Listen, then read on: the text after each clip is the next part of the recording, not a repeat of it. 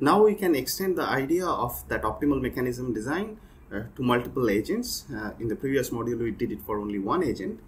So if it is BIC and IIR and also maximizes the revenue, then we are going to call that an optimal mechanism in this context. So the previous results that we have seen so far, this BIC and IIR actually reduces the fact that all these FIs, the probability of getting allocated this object, are non-decreasing in expectation that we have seen. This is the characterization result. And then also pi I ti has a very specific formula, and IIR enforces that this constant of that integral formula must be equal to 0. So therefore the expected payment made by this agent I is nothing but this payment multiplied by the GITI. So what's the probability that this TI is taking a value of lowercase ti. So this expression, this expected payment of player I, we are going to sum it over all players and then try to maximize it subject to the conditions like FIs are all non-decreasing in expectation.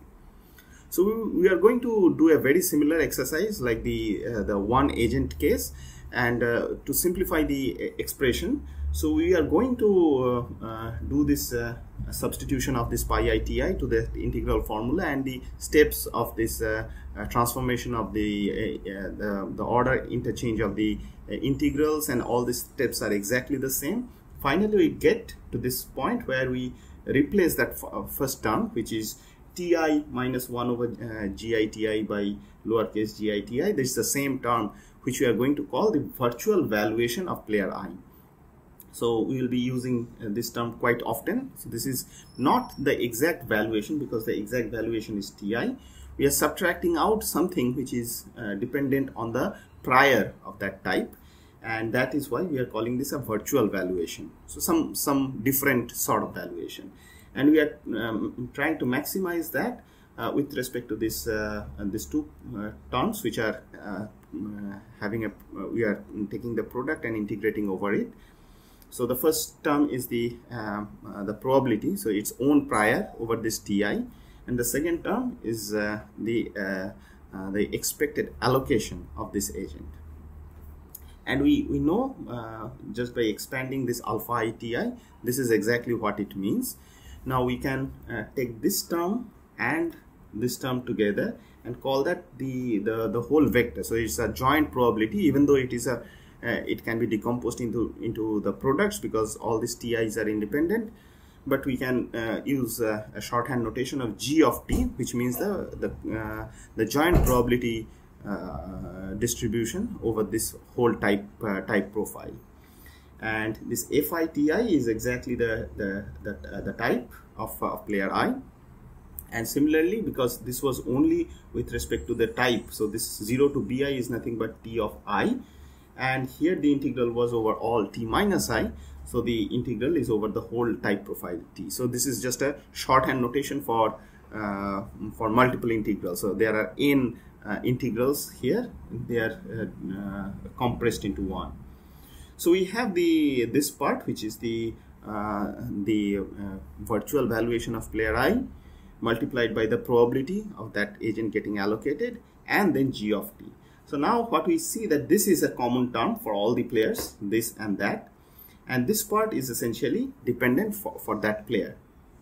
So we can actually write the total revenue generated by all the players by taking the summation over all these agents, and all that we have is we can interchange, because this part as we said is independent of any player, so we can shift this the summation inside and write this to be the expression that we were trying to maximize. So sum over the FIs multiplied by WIs, and that summed over all the players. So therefore our optimal mechanism design problem reduces to maximizing this subject to the condition that this FIs has to satisfy the condition of NDE. It has to be non-decreasing in expectation. That is what is ensuring that this is BIC.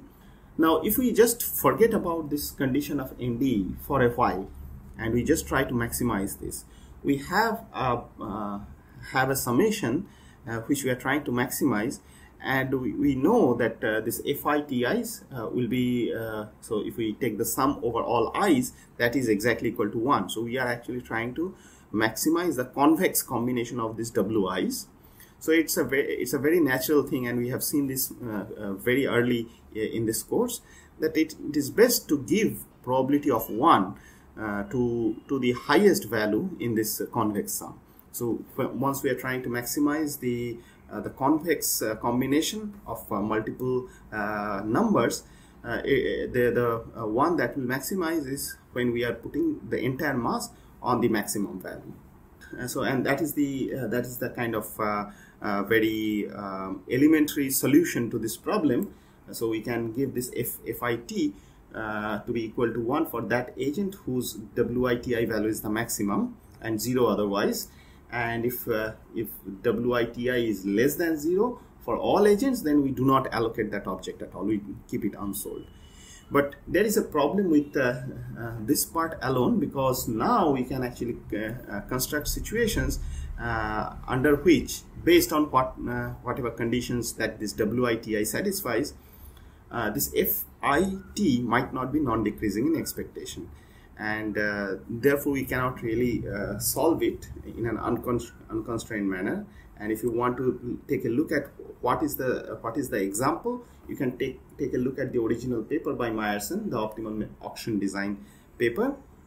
Essentially, the idea is the example is such that the following condition is violated. So remember that even in the single agent case, we assume some regularity conditions on this WIs. So in that case, the W was monotone non-decreasing, and these GIs were actually satisfying the condition of monotone hazard rate, which actually gave rise to the fact that WI was monotone increasing, and that was helping us in getting this making this constraint optimization problem into an unconstrained optimization problem. So we are going to assume a very similar thing in this context. We are going to call this virtual valuation WI to be regular if that condition holds precisely. That is, you have this WIs satisfying this monotone increasingness condition. So if SI is less than TI, then WI of SI should also be less than WI of TI.